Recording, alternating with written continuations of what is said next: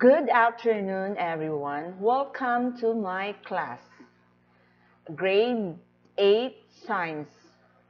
Okay, so this afternoon, I am going to discuss all about how typhoon develops. Okay, so as you can see in the slide, we have a good weather and a cloudy one. And then, in the next slide, what happened? What do you think? Now, for our next slide, what do you think is happening to this?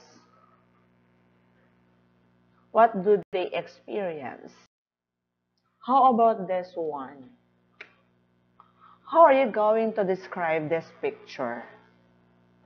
Okay, the house is almost submerged in the water. Okay, so how about this one? What comes into your mind when you are seeing a picture like this? So people are experiencing a heavy flood, okay? So people are trying to save themselves, looking for an area where they are safe. So later we will discuss why is this happening? Why all those what you have seen in the picture are happening, okay? So before we will start, first let's have to read our learning objective for this lesson. So at the end of the lesson, you should be able to describe how typhoons develop, explain why the Philippines is prone to typhoons, and explain how landforms and bodies of water affect typhoons. Okay.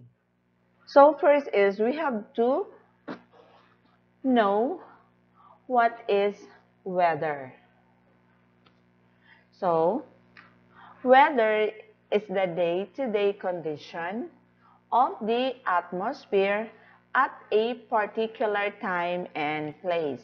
That is why, usually, if we would want to know the weather for today, usually we look up, no, we look up to the sky, because by that we know what to say. If the weather is good, the weather is bad, the weather is fair, or simply you can say, oh, the weather today is hot and the weather today is cold.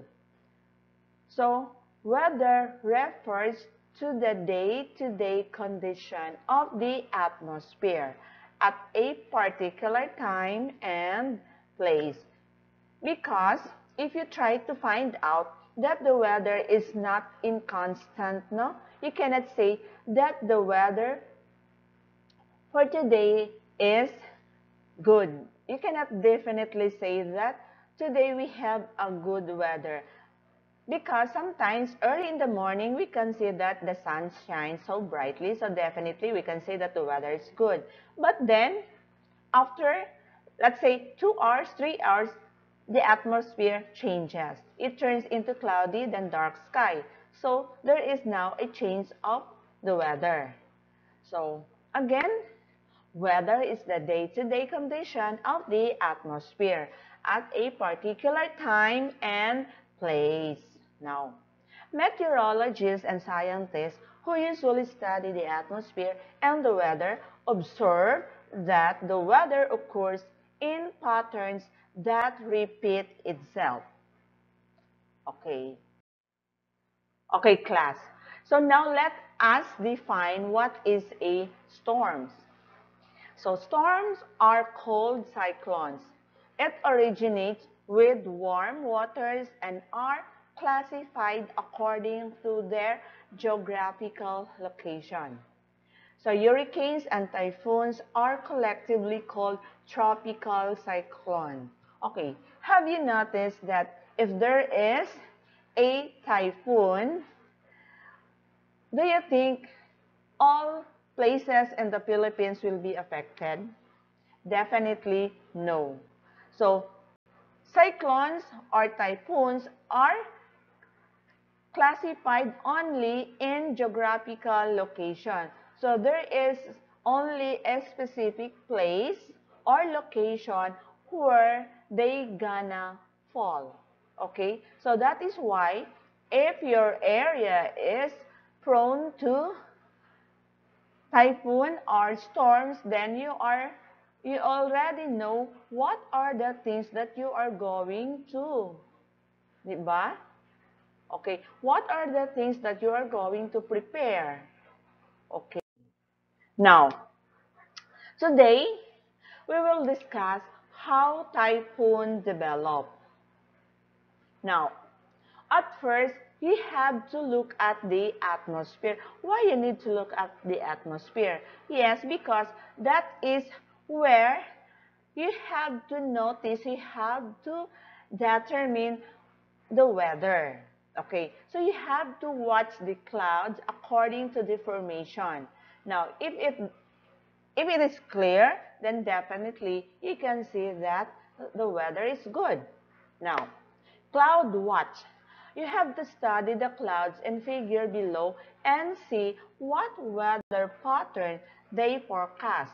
The study of clouds is a field of meteorology called nepology.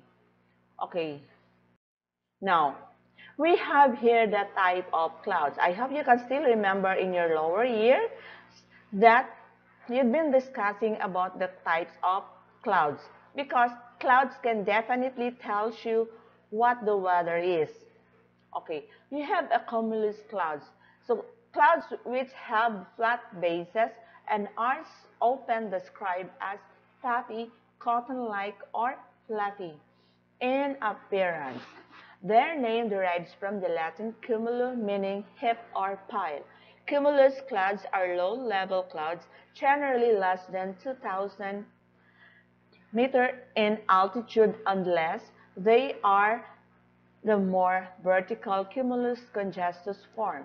Cumulus clouds may appear by themselves in lines or in clusters. Okay.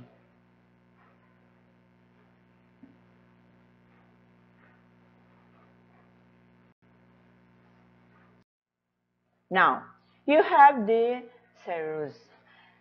Is a genus of atmospheric cloud generally characterized by thin, wispy strands, giving the type its name from the Latin word cirrus, meaning a ringlet or curling lock of hair. Such a cloud can form at any altitude between 5,000 and 13,700 as above the sea level. So the strands of clouds sometimes appear in tufts of a distinctive form referred to by the common name of Mars tails. Okay, so this is how it looks like. So it is really different from the cumulus cloud. How about the stratus cloud? So our low-level clouds characterized by horizontal layering with a uniform base as opposed to convective or cumuliform clouds that are formed by rising thermals. So more specifically, the term stratus is used to describe flat, hazy, featureless clouds at low altitudes varying in color from dark gray to nearly white. So the word stratus came from Latin prefix strato, meaning layer. So stratus cloud may produce a light drizzle or a small amount of snow. So in this, you can experience a cold weather. Now, how about the nimbus stratus cloud? So it is a multi-level grade, often dark at amorphous, nearly uniform cloud that usually produces continuous rain, snow, or sleet, but no lightning or thunder. Although it is usually a low base cloud, it actually forms most commonly in the middle level of the troposphere and then spread vertically into the low and high levels. So nimbus stratus usually produces precipitation over a wide area. So in this nimbus stratus cloud, rain starts to fall. Okay. So the next we have the altocumulus. It is a middle altitude cloud genus that belongs mainly to the stratocumuliform physical category characterized by globular masses or rolls in layers or patches. So the individual elements being larger and darker than those of cirrocumulus and smaller than those of stratocumulus. So simply by looking at the clouds, you can also differentiate the type of clouds that you are going to see. Okay, now, before gadgets and equipment came about to forecast weather disturbances with higher precision, people merely relied on their senses and observed signs of the nature, right? So here are some examples of signs that rain is on the way. So as the dark clouds roll across the skies quickly, now you have the ants build steeper-sided ant hills. You can notice this. When it is rainy or the weather is not good, you can see the ants are coming from the ground. Air smells like compost, release their stink because of low air pressure. I know you can really notice this when the weather is not good or the rain starts to fall. Then polluted creeks release their stings because of low air pressure. Hair becomes puffed up due to the high humidity. Smoke swirls and does not rise up steadily. So these are the signs that rain is on the way. So before gadgets and equipment came about to forecast that there is a coming rain, so these are the possible signs that the rain is coming before gadgets arrives or equipment to forecast that there is a weather disturbance. Okay? Oh, now, this is the gadgets that you are going to use when you are trying to uh, watch the weather. So you have the anemometer. This is to measure the speed of the wind. So by using this weather watch, you can definitely see the speed of the wind. That is why they can forecast how much speed that particular typhoon is. So they can estimatedly tell you the coming of that typhoon. That is because they have the gadgets used to measure the weather. Okay, now we have the wind vane. This wind vane is also very particular to us. This is very known to us. This shows the direction of the wind. So if you have the wind vane, then if you have the particularly, you can see the arrow. So where the arrows goes, then that is the direction of the wind. If it is towards east, north, or south and west, then definitely by looking at the direction of the arrow, then you can tell the direction of the wind. Okay.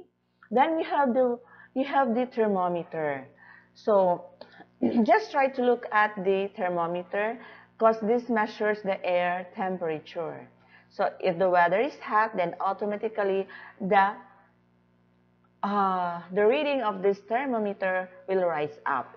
And if it is cold, then normally the thermometer reading is absolutely low. We have here the barometer. This barometer measures the air pressure. And we have the rain gauge. This also measures the amount of or level of rain collected over a period of time.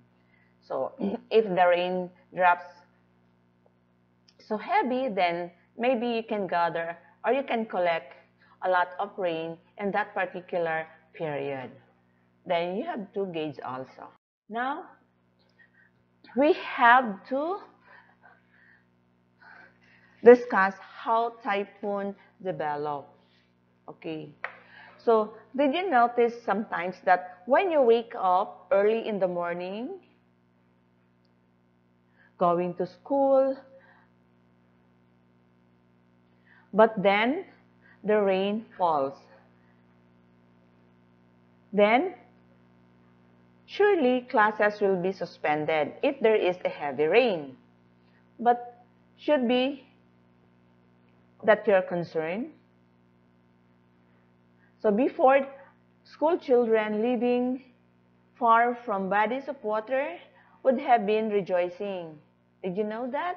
Why? Because we know that classes would be suspended and they could stay at home and sleep and or play at home. But then, in the recent years, there is no longer the case. News of an approaching storm is already dreaded and taken seriously. So many had traumatic experiences with storms. So I know you also have experience to share about typhoons. So if ever you have, then you also have a traumatic experience. Once you have experienced or once you have witnessed, no, a big typhoon happen in your area. Okay, so we have here the steps in typhoon development. So how typhoon is being developed? One, first is we have to experience evaporation of water at ocean surface temperature of 26.5 degrees Celsius or even higher. Now, warm, moist air rises upwards from the ocean surface. Okay, so leaving a low pressure area near the ocean surface. Leaving a low pressure area near the ocean surface. And then air from surrounding high pressure areas rushes towards the low pressure area. So this air initially dry and cooler. But near the ocean surface, the air is heated and carries more vapor from continuous evaporation. Diba? If the air is heated, then evaporation will continue to form. Now, as the warm air rises towards the cooler parts of the upper atmosphere, it cools up and the water vapor begins to condense to form clouds. So you will notice now the atmosphere has already clouds. So more clouds form and wind speed picks up as the Coriolis effect causes the air to spiral as it rises. So as the wind rotates faster, the low pressure area near the ocean surface becomes a tropical depression and may eventually turn into typhoon. That is why you can notice that when there is a tropical depression, you can you can feel the strong wind and the cold air. Then eventually we can hear already in the news that there is a coming typhoon. Okay. Now,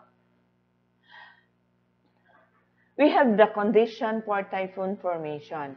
So these conditions are continuous evaporation and water cycles. So differences in air pressure and convergent winds. So continuous evaporation and water cycle. So heat causes water to evaporate.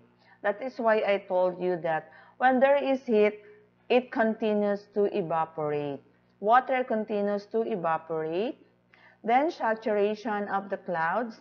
That is why you can notice that the clouds change no, from a very white color, then it will suddenly change into a dark color because that clouds is already saturated.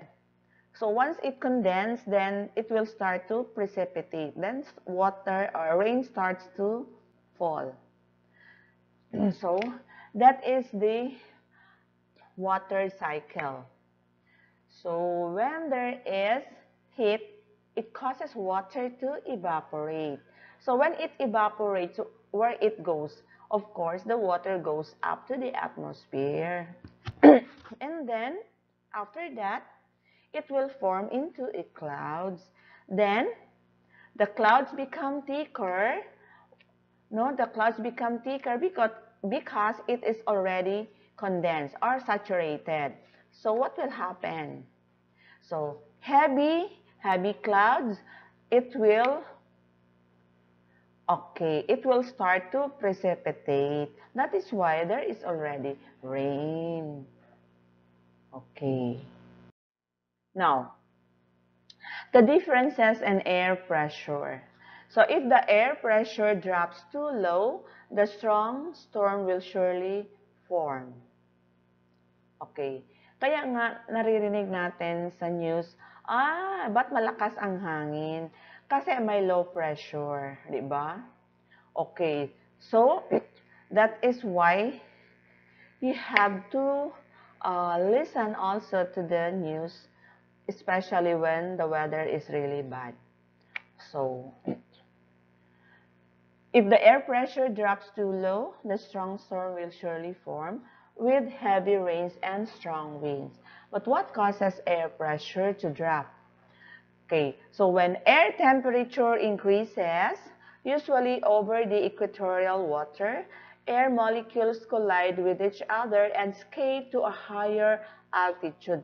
Kaya nga, pupunta na sila sa air will go to the atmosphere. Then hot air become less compact, and as it rises, its molecules collide with cold air.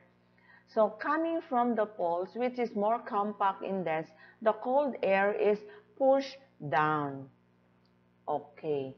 Kaya, pagbagsak, ito'y isang malaking bagyo. Now, we have here the anatomy of a storm. So try to look at the image or the picture, and also try to follow the arrow. Now, you have here the eye of the typhoon. So as you can notice, the eye of the typhoon is at the center. Now, so eye of a typhoon, a low pressure area pulls the storm inward. Pull the storm inward, creating a spiral moving around the circle. So if you can notice, kung sino yung may washing machine, then try to imagine, no, when the time you turn, of course, you have to put water.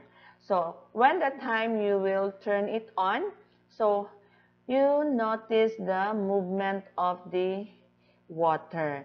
So it is just like, it is just like a typhoon. So if you look at the eye, it is at the center. It will form a spiral, whirl form, spiral moving around the center. So you have there the eye, then you have the eye wall, and then the spiral rain band. So the spiral rain band continues to move around the eye.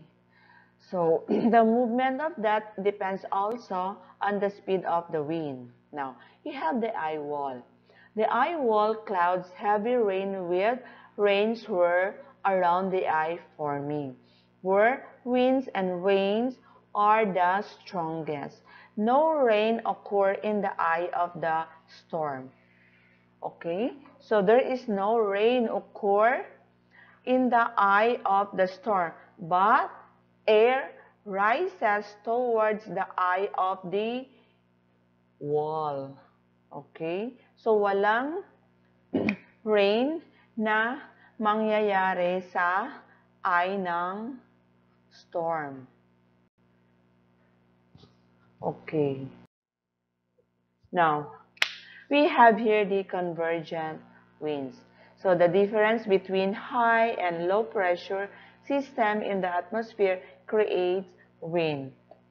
So this is how it is being illustrated. So accumulation of high-speed winds moving towards a particular area, that is what you call the convergent winds. So once the winds converge, then it will move now. Look. So it depends on the speed, and it depends also how strong the wind is. So That is the convergent winds.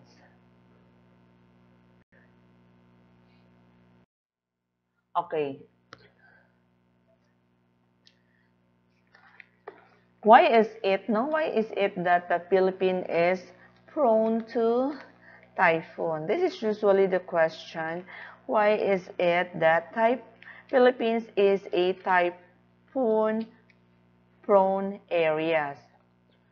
You know that the Philippine archipelago is strategically located within the typhoon belt of the Pacific. Did you know that? So it is lying within the proximity of the intertropical convergence zone. So where trade winds converge and storms commonly form within the Western Pacific. But other countries that lie within the intertropical convergence zones are also prone to typhoons. So it is not only the Philippines which is located in this area. Usually, the nearby area also that lies in this uh, intertropical convergence zones will also experience the same as we experience. Okay. So did you know that there are about 20 typhoons passing through the country each year within the months? Yes. So you all know that we have only two seasons, the dry and the rainy season. So usually rains fall in the month of June to November. But now, as we notice, because of the climate change, still we are experiencing some heavy storms uh, beyond this month, right? Okay. So, did you know that it is the Philippine Atmospheric Geophysical and Astronomical Services, or what you call the PAG-ASA? Now, this is the government agency responsible for the monitoring typhoons and the weather disturbances. And also the weather forecasting, the flood control, and the astronomy research. So, PAG-ASA falls under the scope of the Department of Science and Technology. So, this is for your awareness class. So, if you have some questions about this, then you can also log on to their website and you can also ask them about the conditions of our uh, city or community when there is a typhoon. So it is also our responsibility to update the condition of the typhoon, okay? Now,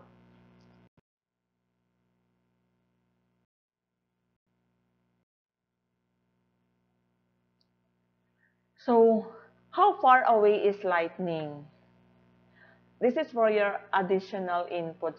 Do you know that during a storm, count the number of seconds between the flash of lightning and the sound of thunder?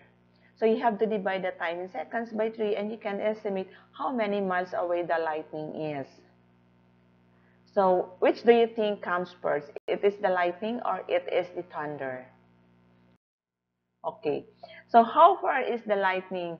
So if a thunder is heard, you have here the table for you to follow uh, their corresponding speed or area where they can reach. So if thunder is heard 10 seconds after the lightning, then they are 2 miles away. Okay, so if you can hear the thunder 20 seconds after the lightning, then the lightning is 4 miles away. So which comes first? Is it the lightning or is it the thunder? Okay. So it is the lightning. So the light travel more faster than the sound, right? Okay. So again, light travel faster than the sound. Thus, we see lightning before we hear the thunder, right? So, if you can hear this, then you have to go to a safe location. If time between the lightning flash and the rumble is 30 seconds or less. So you have to look for a safer place for you to be safe when there is lightning. And of course thunder. Because I know, as far as I know, you are also scared when you can hear a thunder. Especially if it is a big thunder. And of course, a strong lightning. Now, for your awareness class, we also have here the public storm warning signals. So please try to uh, be aware when you are when and where and what you have, what are you going to do. For signal number 1, winds of 30 to 60 kilometer per hour. So the impact of the winds, this is how you are going to categorize na if it is really heavy or what. So as you can see, if there is if the twigs and branches of small trees may be broken, some houses of very light materials, nipa or kogon, may be partially unroofed, then people are advised to listen to the latest severe weather bulletin issued by the Pag-asa. So these are the precautionary measures. So these are what you are supposed to do when it is already signal 1, signal 2, signal 3, and signal 4. When is the right time for you to evacuate, or when is the right time for you to leave the place for your safety? And of course, you always have to monitor, as what I have told you, you always have to monitor and keep update about the uh, about what is happening already. Then, do not just sleep. So try to be cautious and try to be vigilant when situation comes like this. Okay. So how landforms and bodies of water affects typhoon? Of course, elevated landforms and bodies of water can have an effect on typhoon. So you have here the orographic precipitation. So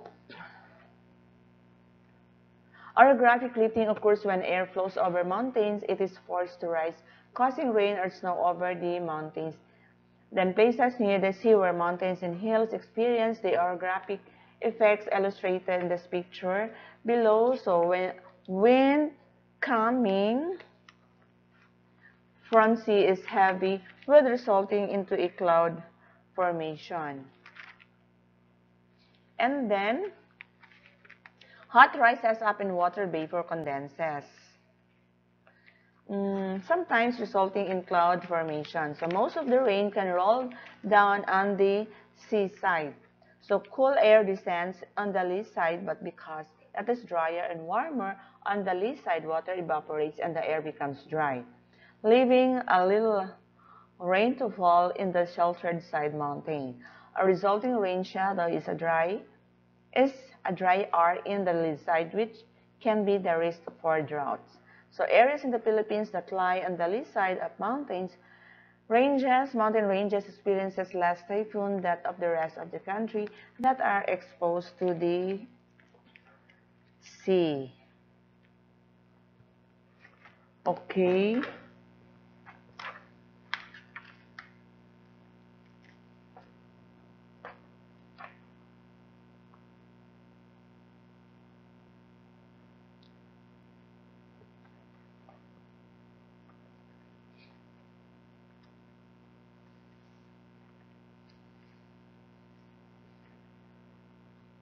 So I hope class will go over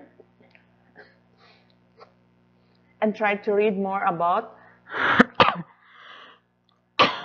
how typhoons develop and what are the things to consider and what are the things to prepare when there is a coming typhoon. And this is for our own safety and preparedness. So that is the end of our lesson for today. And I hope uh, you can gain some knowledge about the preparation or about watching the weather or forecasting the weather.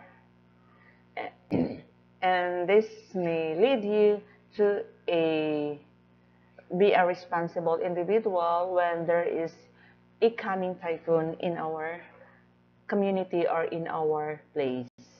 Okay, so thank you and God bless.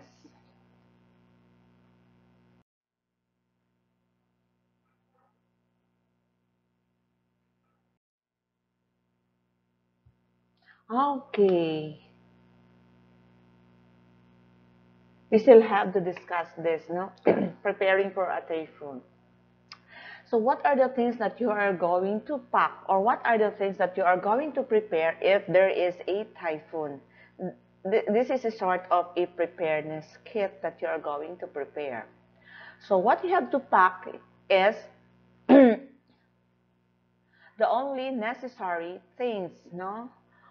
Or you always have to pack what are the things that you are going to carry when there is a disaster. So a few more things that you can have handy, especially if you live in high-risk areas. Okay, so you have a list of emergency numbers ready. You have barangay, police, fire department, hospitals, etc. So you make sure that you all have a list of these numbers. Then have a list of contact numbers of family members. Then some cash, solar charger, drinking water. Okay? Then you also have to bring with you medicine like vitamin C, raincoat, solar charger, drinking water, dry set of clothes, and of course blanket. You can even bring jackets with you. Then of course cell phone cards for prepaid and solar charger. Oo. And then you also have to wrap this in, or you have to put these things, all these things in a cellophane. For when there is a rain, or of course, they are all safe. And you can use all of this. So make sure all you have to pack are all usable. Now, you also have here rainfall advisories, classification and measurements. So color-coded rainfall advisories and classification. So this is also very much important for you to respond, no? For you to respond, what are you going to do when there is a red advisory, orange advisory, and yellow advisory? So try to be aware of this. And of course, the flood possibility. So by looking at these advisories, then you already know that there is a serious flooding, or the flood is threatening already, or flooding is possible. Then, of course, if you need to evacuate the place. Okay, class. So this is now the end of our discussion about how typhoons develop. So I hope you have gained some insights about the development of typhoons. And not only that, I also hope that you already know how to forecast the weather of today. And if there is a typhoon, then you also know how to respond to the warning signs. And of course, what are you going to prepare, and what are the things that you need to do, and when are you going to leave, and when are you going to evacuate. So you also know how to monitor and how to keep update of that typhoon. So I hope everybody gain a lot of knowledge about our discussion for today. So see you and have a nice day ahead of you. So thank you and see you next week. God bless.